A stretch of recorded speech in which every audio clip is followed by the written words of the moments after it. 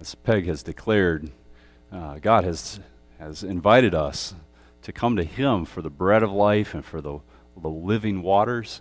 And the Bible's image of us as sheep is so multifaceted. And we need the Lord for sustenance. And then as His sheep, we're led by the shepherd in all these different directions. Now, He loves us, but sometimes what's going on to us as sheep is ponderous, perplexing. We don't know what's going on.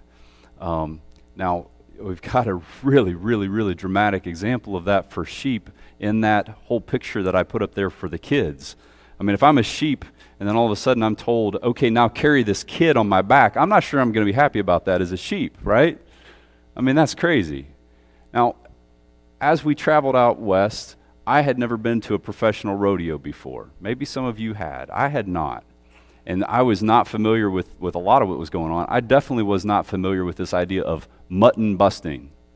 And that's what this is called, mutton busting.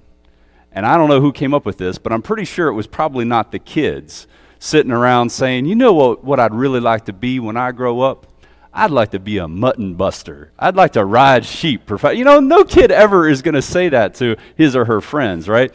No, I'm pretty sure whoever came up with this was Billy Bob and Jimbo after a couple of brewskis out on the range saying, you know what would be funny? Let's get little Sally and put her on a sheep. Oh, right? I mean, that's crazy that this would come. But nonetheless, these kids, I mean, you want to talk about courageous. I mean, the sheep are bigger than them. And if you haven't been around sheep, like, you know, they bounce. Like, they can really jump, right? And so you put this little kid on the back of a sheep, and it's bouncing all around, and the idea is that the kid's got to stay on the sheep. And some of these kids, man, they were courageous. They were like, well, that sheep might stomp me, but I'm going to jump on the back of it. I'm going to hold on. And the winner got a trophy that was taller than he was. I mean, it was really cool. I was like, wow, that's courageous. But for me to get on the back of a sheep would not take a whole lot of courage, right? You know, because I'm bigger than the sheep. I know what it's going to do. I can wrangle it down. That wouldn't be courageous. But if you're doing something that is scary for you, that's intimidating, where you might even get hurt, and you know that, and that does terrify you, that's courageous. Now, I wanted to start thinking about, with you all, what would take courage for you to do? And is God putting something on your heart and mind, maybe on your mouth to say, something to do that's going to take some courage? You know, you're going to have to say something that may be tough, or you're going to have to do something that may be tough, or other people may not like it, or it may somehow get you in trouble, but you know it's the right thing to do. For you, there's probably something that's going to take courage. And it may surprise other people that it's a little difficult for you. You know, we talked about heights. For some people, that's no big deal. I'll go up high on the heights there, and it's not going to be scary. For others of us, it's big. I've seen instances where coming back from war, soldiers got so accustomed to the stresses of being in that environment that it's actually more stressful for them to come back and then have to have a tea party with their daughter and to go to a 9-to-5. And there have been studies I was reading just recently, the cortisol levels that cause stress for some special ops officers and soldiers. For them, they get less cortisol released when they go into battle because they're comfortable. They've been trained for this. They know what they're doing. But you send them home, and all of a sudden, they got to do some dishes, do the 9-to-5, and have the tea party with their daughter, and they don't know what to do. They get stressed. So for them, courage may look different. It may be spending time with that kid or doing that routine thing that you just aren't excited to do, but you got to do it, and it's somehow. So for you, courage may look differently. It may be forgiving somebody or saying something that needs to be done or said, but man, it's for you, it's just kind of terrifying. When we get into the scripture, we're going to see the Apostle Paul in a setting that is probably not going to be exactly you or me ever. We're probably not going to be in a worshiping environment where the worshipers try to kill us. Amen? You know, I mean, it's probably not going to happen. However, in his situation, it just about happens. And he has to decide, am I going to still speak the truth, and am I still going to live the truth, or am I going to kind of back away, go back to the status quo, and be safe? So we've been talking about the book of Acts, and I'm going to turn in the book of Acts to Acts 21, 22, 23. So, chapters a little later in the book of Acts. And we're going to read some substantial portions of that. But to give you the background, just to remember, Paul was raised in a very strictly conservative Jewish household where you followed all of the laws of the Old Testament as interpreted by the people of that day. It's 2,000 years ago in Israel. And in that whole setting there, he's had this dramatic conversion. He went around putting people that followed the way of Jesus into jail because those people were saying Jesus was the Jewish Messiah. There were other Jews like Paul that said, no, he's not. You're blaspheming, and that by the Old Testament law, you ought to be killed or at the very least imprisoned. And so he was doing that. But then he had this encounter with the resurrected Jesus where Jesus appeared to him and spoke to him, and he had this dramatic conversion. And so then he started then telling other people, first Jews and then non-Jews, the Gentiles, he started saying, Jesus is real. He's really the Messiah. And some of the people got excited and were happy about that, but there were others that were still that hard line, Jewish conservative background that were like, no, he's not the Messiah. The Romans still are in power. They're still ruling over us. No, the Messiah would not have still allowed that to happen. And so as we get into Acts chapter 21, Paul has decided, after being a missionary out to the Gentile nations, traveling to different parts of Greece, all around the Mediterranean region, he decides, I'm going to go back to the roots of our faith, back to Jerusalem, where the temple is, so that I can worship as my ancestors did, as my Jewish family did, as I did as a boy, and then as an adult. I'm going to go and worship at the appointed time that the Old Testament said, go worship at the temple. I'm going to do that to show the Jews that I respect our tradition, but I believe Jesus has reinterpreted it, that the Messiah has the power and the right to kind of redo that which we've been trying to do. So he goes back to Jerusalem. But this is risky because the people that knew him as the guy that would put Christians into prison are still there, and they're still in power. So when he goes back to Jerusalem, this is dangerous because they see him as a blasphemer. And so I'm going to start reading at verse 26. Where it says, then the next day, Paul took the men who were with him, who had been traveling around as missionaries as well. He took them, having purified himself along with them, and entered the temple, announcing the completion of the purification days when the offering for each of them would be made. As the 7 days were about to end, now this is following strict Old Testament law, right? He's showing, I do respect it, and so did my fellow disciples here. As those days were about to end, the Jews from Asia saw him in the temple complex, stirred up the whole crowd, and seized him, shouting, Men of Israel, help! This is the man who teaches everyone, everywhere, against our people, and against our law, and against this place. What's more, he has also brought Greeks into the temple, and has profaned this holy place.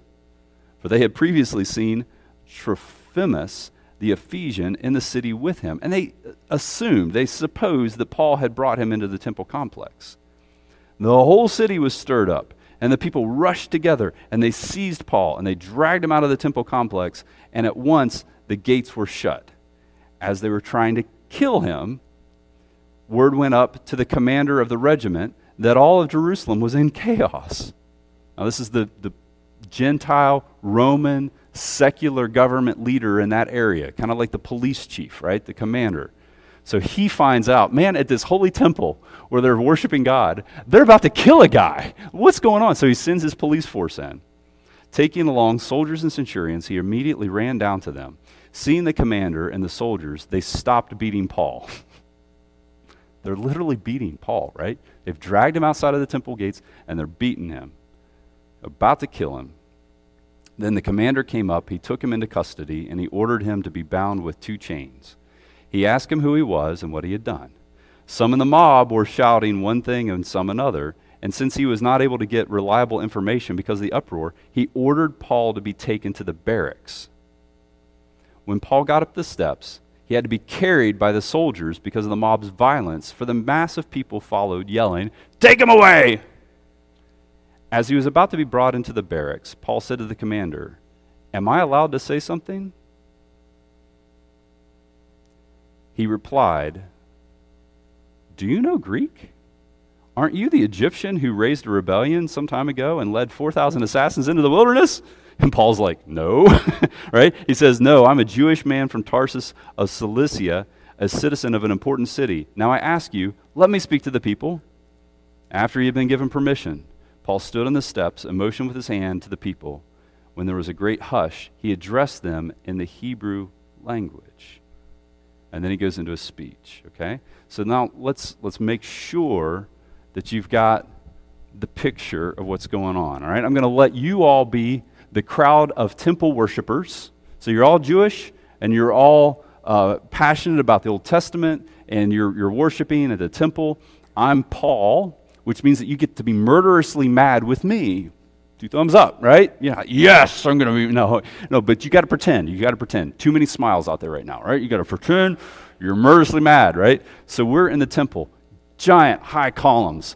There is the smell of incense that burns. There are burnt offerings. There are things that are cooked. There are things that are poured.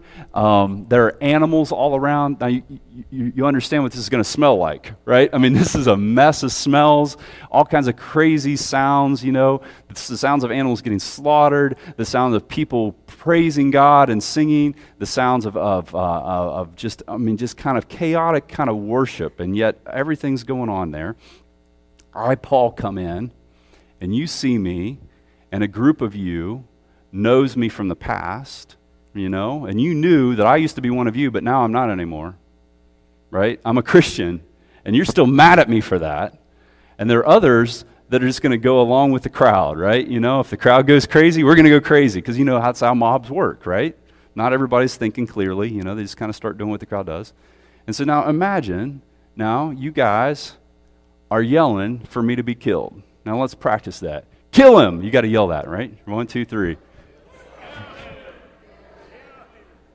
Now I know you're kidding, but that's intimidating, just that, right?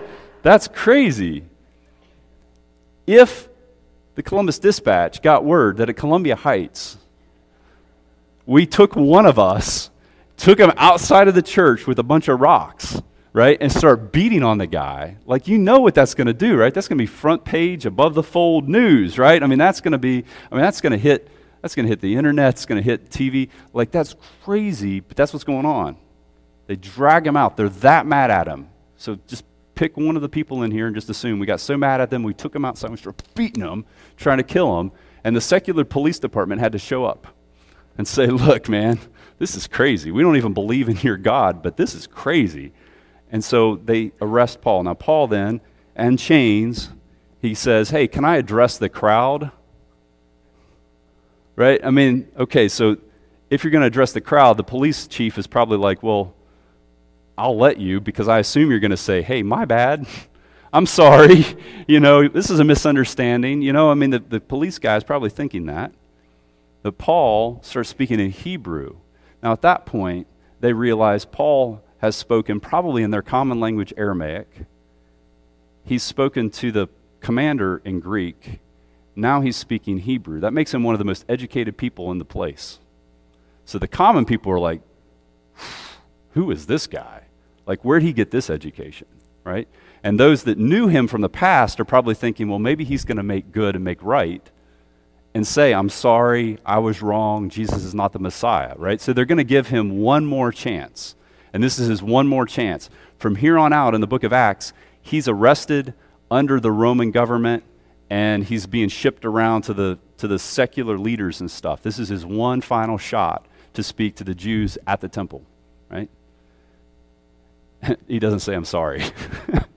He doesn't, right? He doesn't. When you look at what he says, he gives his testimony. And so his speech to the people then, as you read from verse 40 of chapter 21 throughout chapter 22, his speech to the people in chains is his testimony. He talks about how he was struck blind as he was going to imprison Christians. He was struck blind by Jesus, and then he had to go to a follower of Jesus named Ananias, who then prayed for him, and he got his sight back. So he has encountered Jesus, he heard Jesus' voice, he goes to a follower of Jesus and receives his sight back. He's convinced Jesus is real. Done deal. I was wrong. Jesus is real. He's really risen from the dead. I've got to follow Jesus. So he gives them that testimony.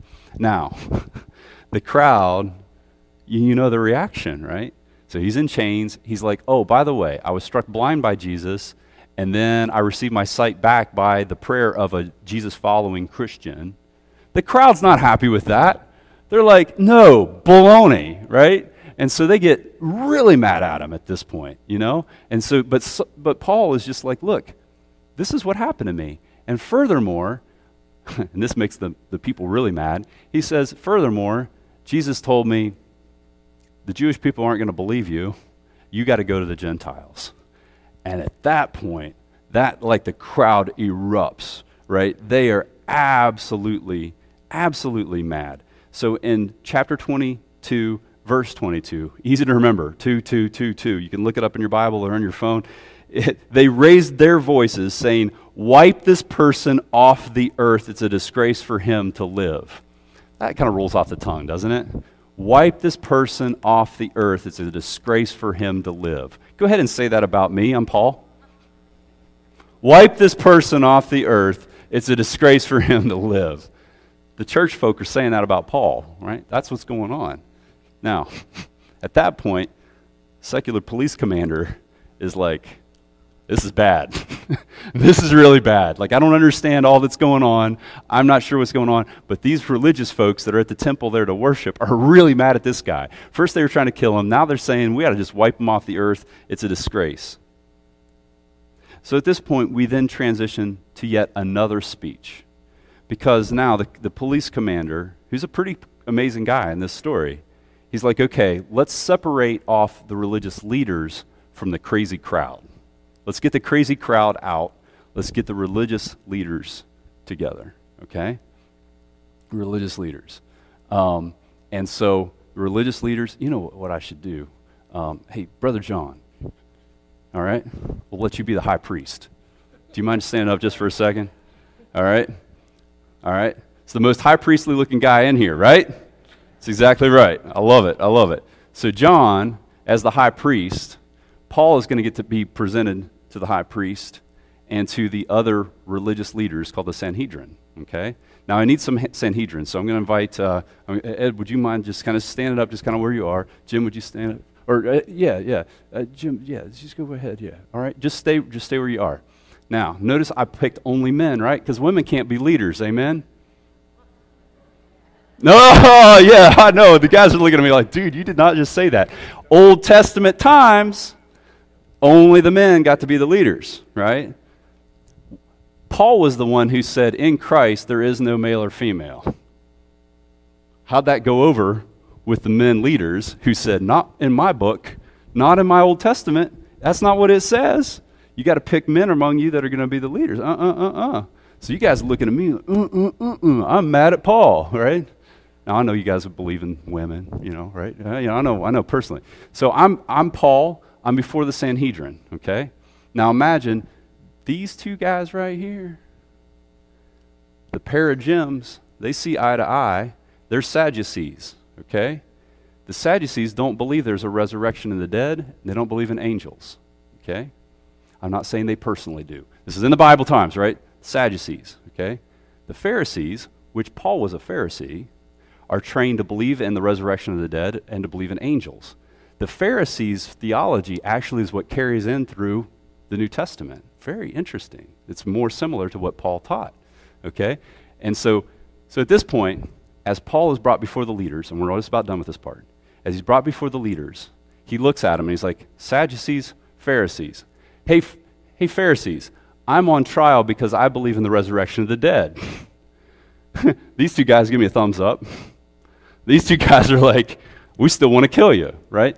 But what goes on is now they start arguing with each other, right? So, I mean, they start going, well, the Pharisees are like, well, we're good with this guy. We're good with this guy. Yeah, well, let's take those Pharisees down. And the Pharisees start getting mad. Now, this is like the most dysfunctional board meeting or church council you're ever going to find, right? Because we're talking about a guy's life. We're not just talking about the color of the carpet or something. We're talking about, should Paul be stoned to death? And the Pharisees at this point are like, yep, Let's stone him. And the Pharisees are like, well, maybe not, maybe not. All right, guys, thanks a lot. Would you guys give them a hand? Because, I mean, thank you for that. Oh, sure, you clap for them and you tell me to be wiped off the face of the earth, right? I mean, that's crazy. But that's what's happening in this whole setting. And up in the screens, you see Paul being brought before the high priest who's sitting up there. And he's got the big beard, and he's got the funky hat and probably a phylactery on, which is like, words of the Old Testament put in a little box. He may have straps around his arm because it says in the Bible to write it on your arm, right? But you can't tattoo it. You can't have the tattoos, but yeah, you got to write it on your arm. How do you do that? You put it on straps of leather and you wrap it around your arm. So they are taking this law seriously. And Paul is saying, you don't have to sacrifice animals anymore. Jesus was the sacrifice. And in Christ, there's no male or female. There's not even Jew or Greek. We're all one together as the family of God by the Holy Spirit who comes upon you if you believe, regardless of whether you're male, female, or what race you are. Now for us, we're like, yeah, Paul, get it. But for the religious elite at the time, they're like, no. It's not what it says here. It's not what it says here. I just don't agree with it. And Paul's like, well, yeah, it says that here and that here. But it also says this here and this here. Jesus says, for this time, emphasize these other things. And it is conflict. And Paul has two different opportunities to ease things and to go with the status quo and to say, hey, let's just be separate but equal. Let's be fine. I'm sorry, guys. I'm sorry, I'll be quiet. My bad, I'll stay over in Greece. I won't come back to Israel. But he doesn't do any of that. He could say, well, maybe Jesus isn't the Messiah. Maybe not. But he doesn't. He says, no, Jesus is the Messiah. I've encountered him. He's real. You guys have got to believe me. He says it to the crowd. Then he says it to the religious leaders and the elite. The religious leaders, the elite, then, still are not happy with him. And in the process of all this, we read in verse 11 of chapter 23, so Acts 23:11, we read that Jesus himself appears to Paul again to say, have courage. For as you have testified about me in Jerusalem, so you must also testify in Rome. Okay? Now, this is interesting because I think many times this is the way God works. It's like God says, I'm going to give you encouragement, but you're still going to have to work through something tough. This is exactly what he does with Paul. Paul gets the exciting revelation to encounter Jesus in some direct way once again. I'm so envious of Paul on that point. I wish I could see Jesus like that. I wish I could experience Jesus like that. But what goes along with that experience is a challenge greater than anything I've ever faced. Because he is told, look, you were just my witness in Jerusalem, and it just about got you killed, and it did get you beaten. And you're still under arrest. The secular government now is going to take him to the governor of the area. The police commander's like, this is above my pay grade, and I am not going down for what happens to Paul. I'm going to take him to the governor. I'm going to let him decide. So that's where we pick up next week.